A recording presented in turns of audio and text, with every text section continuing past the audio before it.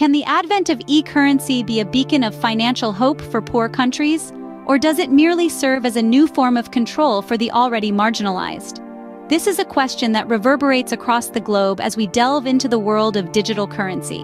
In a world that rapidly evolves towards digitalization, the concept of e-currency has gained significant traction. It's a revolutionary innovation that has the potential to change the financial landscape, offering a myriad of benefits such as convenience, speed, and reduced transaction costs.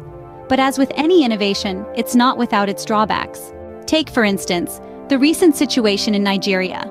The Central Bank of Nigeria has introduced a policy that limits cash withdrawals to just $44 per week, effectively forcing people to switch to e-currency. However, the average Nigerian needs $40 a day to survive, highlighting a stark contrast between policy and reality. E-currency, while fully controlled by the central bank, also has a limited shelf life and restrictions on use. These restrictions can pose a significant challenge to the poor, who may lack the necessary resources or knowledge to navigate the digital financial landscape. Yet it's not all doom and gloom. E-currency also holds potential benefits for poor countries.